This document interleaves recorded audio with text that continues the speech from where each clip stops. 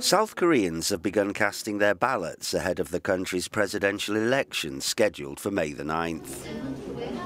This is the first time in a Korean election that early voting has been introduced. The Election Commission expects around 15% of the electorate will vote ahead of Tuesday's ballot. As many as 3,500 polling stations have been installed across the country, including Incheon International Airport and mainline train stations. The election was called following the impeachment of Park Ji-an-hai in December. She's currently on trial, facing charges that she colluded with a friend to collect bribes from big business.